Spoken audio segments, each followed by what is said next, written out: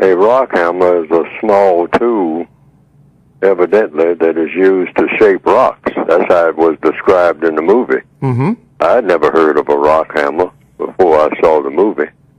So I just looked at the movie and took it for what they presented in the movie, a rock hammer. And it was used eventually to help a prisoner get out of the prison that he was in. The part played by Tim Robbins, and the movie name for Tim Robbins was Andy Dufresne. He used that rock hammer slowly to carve his way out through the walls of the prison and get into the piping system, the drainage system, and that way he got out beyond the walls of the prison that he was in, which was called Shawshank. That was the name of the prison. And so that's what I know about a rock hammer.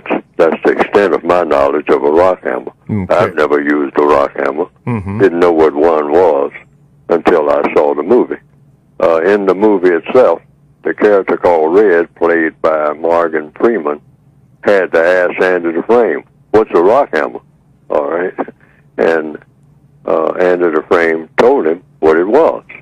In fact, Red said, the character played by Morgan Freeman in the movie Shawshank Redemption, Red said to the fellow prisoner, Andy Dufresne, or rather his voiceover said it, that it would take Andy 600 years, I believe, to carve his way out of the prison, Shawshank, with that rock hammer.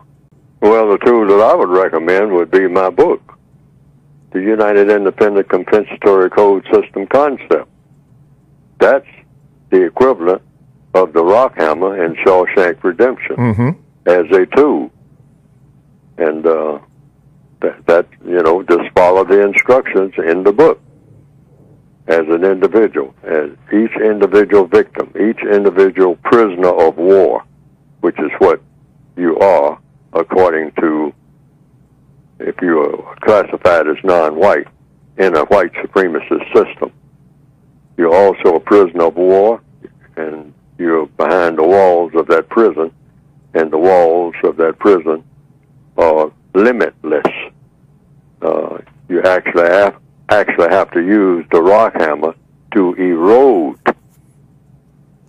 the prison itself, to actually bring down the entire prison system. Yes. No such thing as busting out of the prison. Yes.